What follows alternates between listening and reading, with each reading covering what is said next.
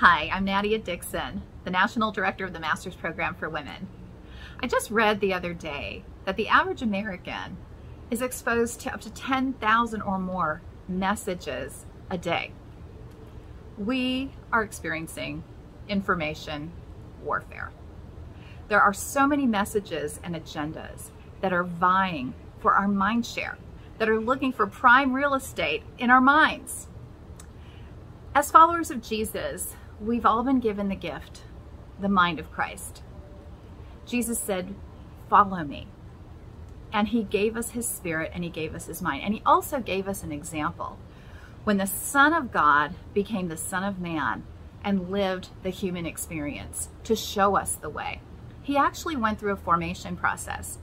In the New Testament, in the book of Luke, in chapter 2, verse 52, we get a report of an 18-year span.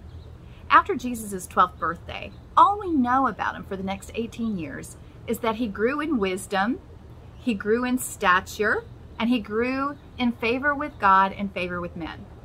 So for 18 years, before Jesus stepped into his life mission, he went through a process of formation. We call that life mastery.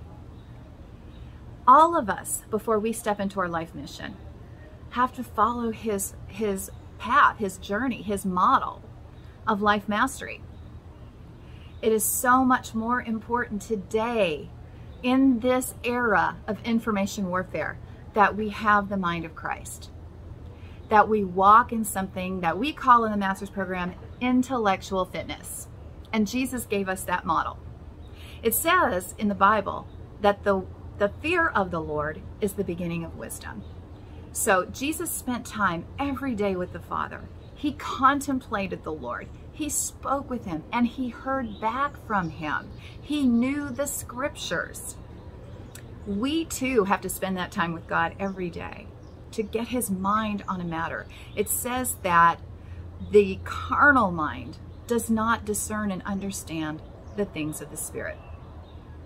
So it's one thing to get a degree. It's one thing to understand through study a certain sector or an area on the landscape that we live in. We all live in the natural world, and so we all need natural knowledge. But to know your calling and to walk in your purpose, we need spiritual understanding. We need discernment. This is where intellectual fitness becomes a game changer for followers of Christ. Why is that? It says in Romans chapter 12, verse 2, not to align our minds with the mindset of the world, but to be transformed by the renewing of our minds.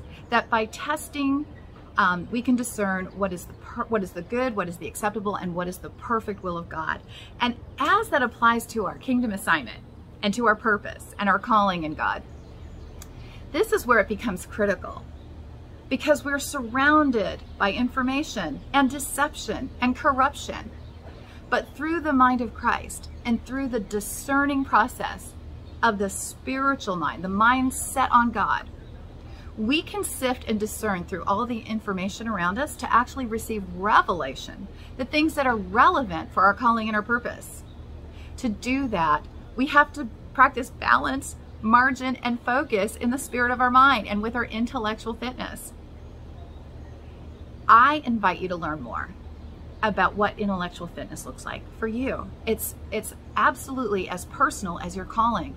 But to discover that, I'm asking you to participate in something that we call a briefing. It's just a high-level overview of this life mastery, this formation process that we've created a program in the Master's Program for. Life mastery and then life mission. So what does intellectual fitness look like for you? It's unique for everyone.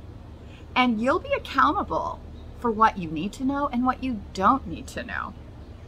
Why don't you join us for the next briefing? The link below will get you the information that you need, and it'll give you an opportunity to learn a little bit more about what I'm talking about.